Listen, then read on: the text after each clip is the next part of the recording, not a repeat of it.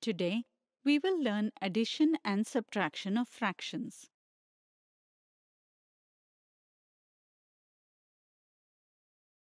We do addition and subtraction of fractions every day.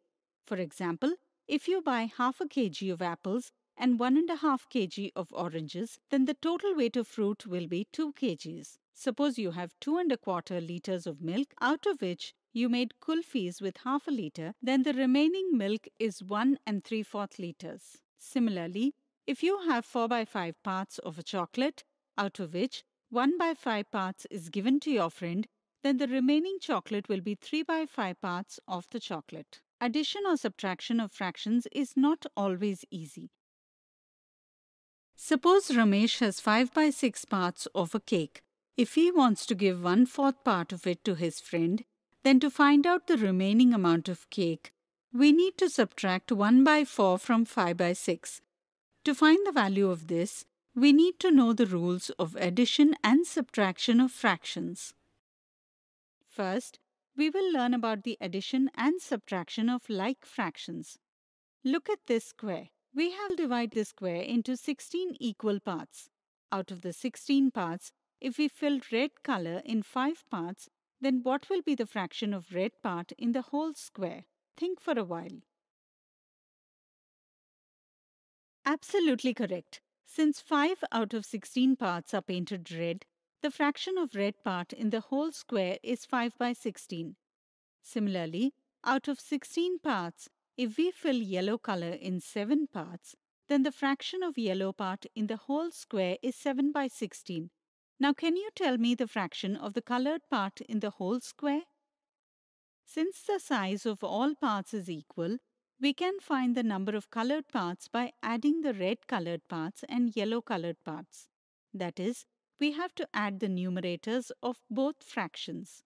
Therefore, adding 5 parts and 7 parts gives the answer 12. That means we can say that 12 out of 16 parts are filled with color. So, the fraction of the colored part is 12/16. Thus, we can clearly say that 5/16 plus 7/16 is equal to 12/16. Therefore, in order to add any two or more than two like fractions, numerators are added and the common denominator is kept as it is. Now let us suppose you have 7/12 parts of a chocolate. If you give 3/12 parts of it to your sister, then what part is left with you? In order to find that, we have to subtract 3/12 from 7/12. As you can see, after giving 3 parts from 7 parts, the remaining parts are 4. Therefore, the fraction of the remaining parts is 4/12. Now, can we say that 7/12 minus 3/12 is equal to 4/12? Yes, we can definitely say that. Since the denominator is the same, the numerators are subtracted from one another. Therefore, in order to subtract 2 or more than 2 like fractions, smaller numerator is subtracted from the larger numerator, and the common denominator is kept as it is. Now let us understand the addition and subtraction of unlike fractions. Let us find out how much chocolate we get by adding 2/5 parts and 1/3 parts of a chocolate. To do so, first we make two equal rectangles. To represent the fraction 2/5, we divide the first rectangle into 5 equal parts and shade 2 parts of it. Similarly, to represent the fraction 1/3, we divide the second rectangle into 3 equal parts and shade 1 part of it. Since the size of the parts is not equal, we cannot add them directly. If we make the number of parts equal, then the size of the parts get equal automatically. So let's make the number of parts equal.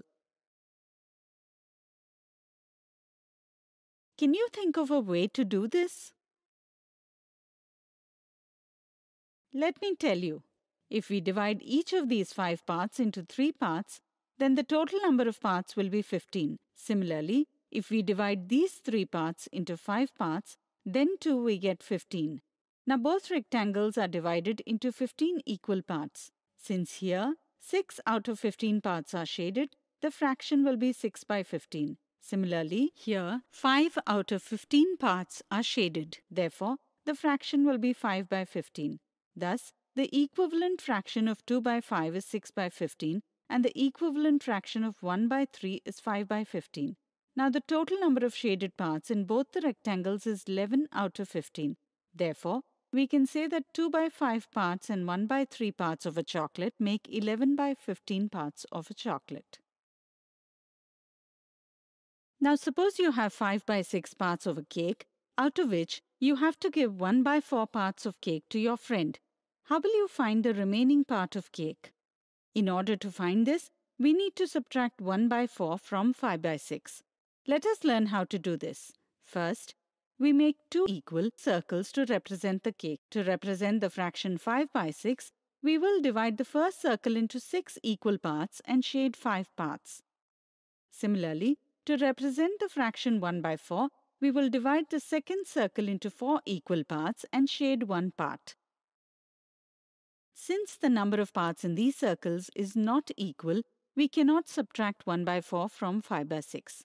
So first, we make the number of parts equal. Can you think of a way to do this? Okay, let me tell you. If we divide each of these 6 parts into 2 parts, then we get 12 equal parts. Similarly, if we divide each of these 4 parts into 3 parts, then too we get 12 equal parts. Now that the total number of parts is equal, we can subtract them. Since here 10 out of 12 parts are shaded, the fraction is 10 by 12. Similarly here, 3 out of 12 parts are shaded. Therefore, the fraction is 3 by 12. Thus, the equivalent fraction of 5 by 6 is 10 by 12, and the equivalent fraction of 1 by 4 is 3 by 12. Now, since the denominators are equal, we can subtract 3 parts from 10 parts. After subtraction, 7 out of 12 parts are remaining. Therefore, the subtraction of 1 by 4 from 5 by 6 is 7 by 12. Hence, in order to perform the addition and subtraction of unlike fractions, we need to make their denominators equal. Use of LCM is the simplest method to do this. For example, the LCM of denominator 5 of 2 by 5 and 3 of 1 by 3 is 15. Multiplying the numerator 2 and the denominator 5 of 2 by 5 by 3 will give 6 by 15. And multiplying the numerator and denominator of 1 by 3 by 5, we get 5 by 15. Since the denominators of both the equivalent fractions are equal, both are like fractions. And to find the sum, we add the numerators and keep the denominators as it is. Similarly, to find the difference, we subtract the numerators and the denominator is kept as it is. Today, we have learned addition and subtraction of fractions. In the next video, we will see some examples related to this.